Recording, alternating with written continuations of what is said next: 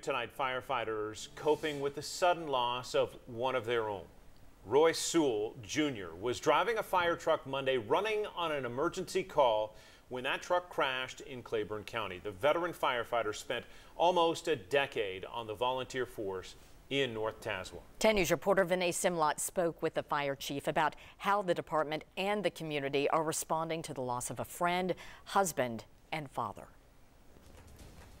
The North Tazewell Fire Department chief tells me Roy Sewell Jr. died driving these narrow roads with the small shoulders here in Claiborne County.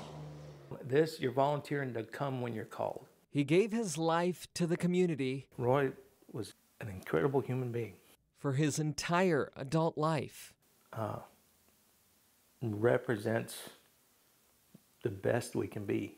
Roy Sewell Jr. joined the North Tazewell Fire Department when he was 18. His neighbor across the road, friend of his, they had a fire that burned down their house, and he decided at that point to be a fireman.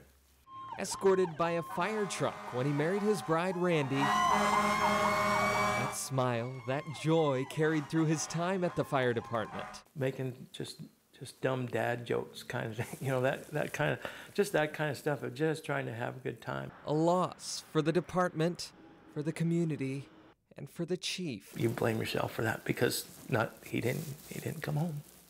Leroy Brandt remembers the man who would help anyone. Occasionally somebody needed money to help pay rent. He would, if he had it, he would share it. The man who as a teenager volunteered to put his life at risk. He died at 27, answering his final call. That you're stepping up to say, I'll be there when you need me. And that embodies Roy.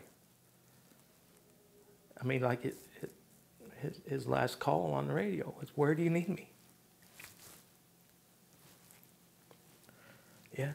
The fire chief says his department is still working out those final arrangements so they can give their captain the proper send-off. Back to you.